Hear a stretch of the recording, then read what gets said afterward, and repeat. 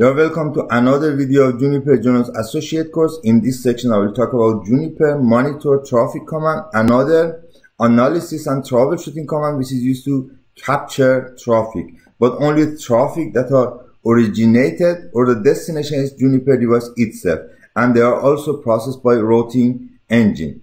Transit traffic and traffic processed by packet forwarding engine are not captured by Monitor Traffic Command, even if they are originated or the destination is Juniper device itself. As I explained earlier, you cannot capture transit traffic with the Monitor Traffic Command. You can only capture the traffic from or to the device itself. But it's important to remember that it only captures traffic processed by routing engine. Incoming and outgoing traffic processed by packet forwarding engine, even if they originate from or they are destined to the Juniper device itself, are not captured by Monitor Traffic Command. Usually when we want to test Monitor Traffic Command, we start with sending ICMP traffic to the Juniper device, and we expect that we can see the result in Monitor Traffic Command. But depending on the platform, most probably you cannot see ICMP traffic in the output of Monitor Traffic Command. This is because in some Juniper platforms, ICMP traffic are not processed by routing engine and they are processed by packet forwarding engine. In such situation, you can send ICMP packet with a size bigger than 1500 bytes from Juniper device itself. So it has to fragment the traffic before it sends the ICMP packets. This is because fragmenting ICMP traffic is handled by routing engine. So you can see the ICMP traffic in Monitor Traffic Command output. Before starting packet capture with Monitor Traffic Command, let's first review the topology on which we will capture the traffic. There are two virtual SRX devices connected to each other through Giga Ethernet 000 interface with the IP subnet 10.10.10/24.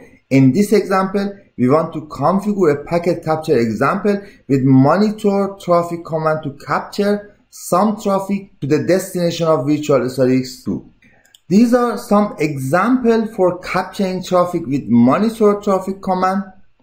The first example capture ICMP traffic, but as I have explained earlier, depending on the platform, probably you cannot see the packet since ICMP traffic are processed by packet forwarding engine in some platform. If you want to see the ICMP traffic, you can send ICMP traffic with a size bigger than 1500 bytes from the Juniper device itself to force Juniper device to process ICMP traffic with routing engine.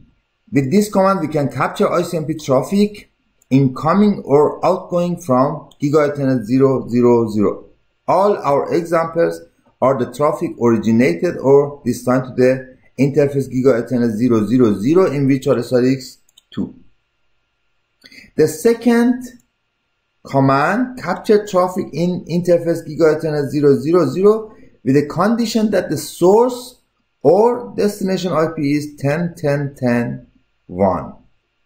For capturing traffic with the source or destination IP address in a specific subnet, we use net option. For capturing traffic with a specific source or destination port, we use the port option.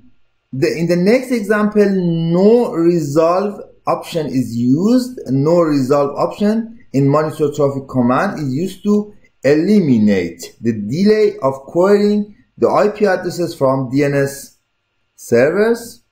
With matching ARP option, we can capture ARP traffic. The next example shows the application of logic commands like not, or, and in matching traffic.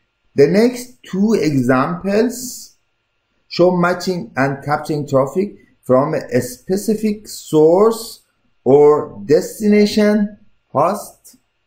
And the last example shows how to match and capture traffic based on MAC address. Now let's implement some of the mentioned commands. For the first example, we try to capture ICMP traffic with sending ICMP traffic once with default size and once with a size bigger than 1500 bytes. Let's start capturing traffic with, let's start sending ping traffic from the IP address 10.10.10.1 to address 10.10.10 to the other side of the link.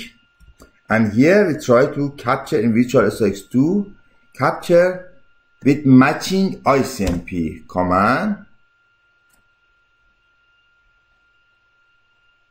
As you can see, no traffic is captured since the ICMP traffic is processed by packet forwarding engine. Now I'm connected from virtualSRX1 to virtualSRX2 through telnet command, and then I will try to send ICMP traffic ping 10.10.10.1 with the size, for example, 1550. And at the same time, I will try to capture again ICMP traffic. As you can see, now ICMP traffic is captured when the size of the ICMP packet is bigger than 1500 bytes. For the next example, we generate telnet traffic from virtualSRX1 to virtualSRX2 and capture the traffic with monitor traffic host option to match based on IP address.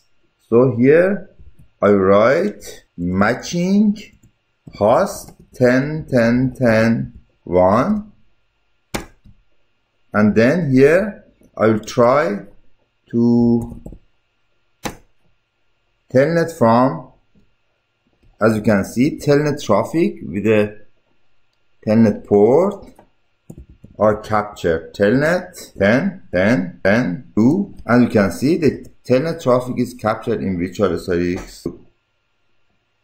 These are just two examples from the examples that I've explained in the previous slide.